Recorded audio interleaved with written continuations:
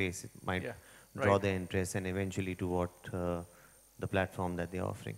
So, okay, what are you, as part of this particular campaign, what more are you going to do? I mean, the face obviously sells, but I am looking at in terms of, are you going to be a part of some road show or something like that in which they might want to do? No, no such extensive plans have been made. I think Yeah. um, the film that you saw that, No, I just came a little late, which sorry. is going to be played out on Yeah, yeah. the Right. internet, Yeah. and apart from which, I don't think as of now they have any extensive plans. Maybe for the third edition of it. Okay, okay, thank you so much. Yeah.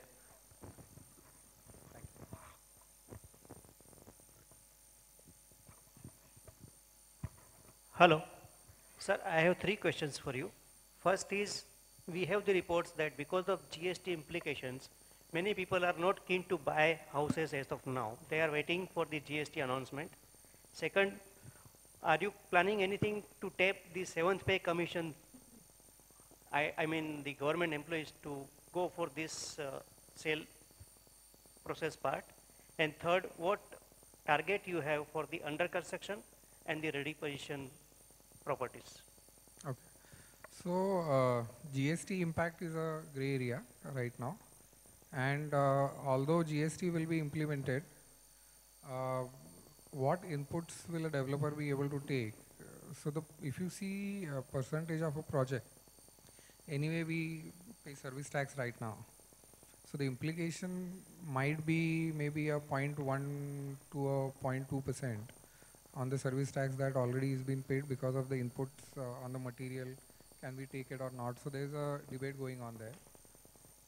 I don't think any of the developer can afford to stop his project because of GST, or even a buyer will stay back because the discounting happening in this period, or let's say people, the offers that are in this market.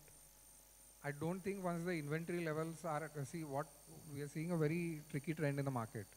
With GST and RERA and everything coming in, new launches will slow down because people, the bigger brands especially, will try to readjust because real estate has been taken from the most unregulated and unorganized industry, and the government has not taken step 1, step 2, and they have taken them to step 10 of regulation, which is more than the banking.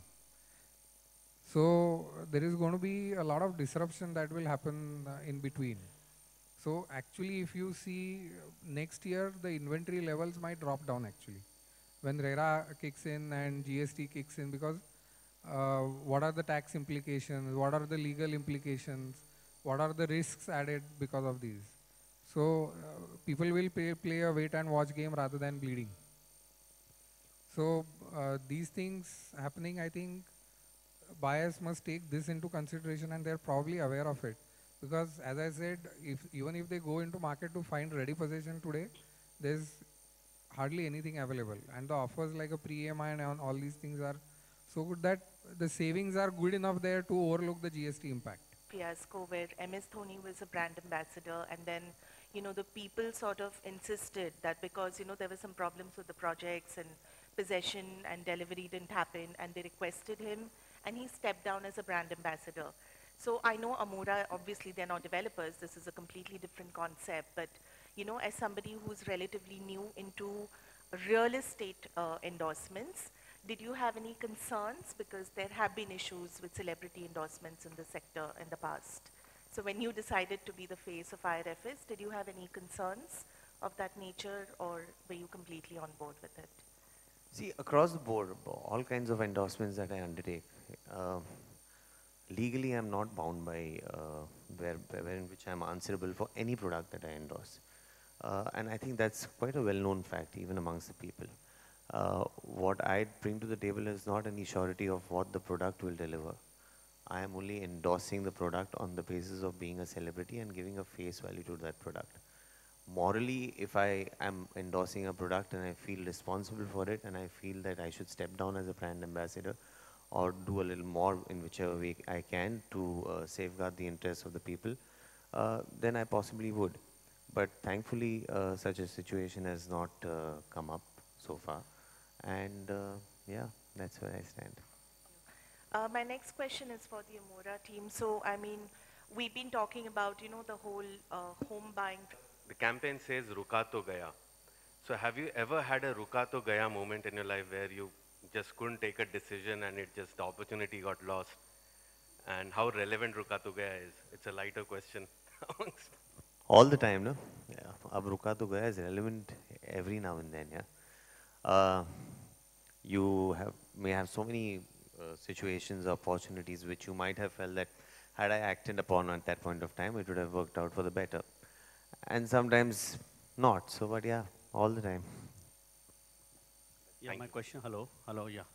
I want to know like how you safeguard your customers when it comes to dispute with the builder developers. So I would like to say, you're never going to do it based on a technology platform. We are an enabler to connect people to bring down the cost. Eventually, all the due diligence has to be done by the customer one more time. And the transaction has to be completed only if he's satisfied about what he's getting in.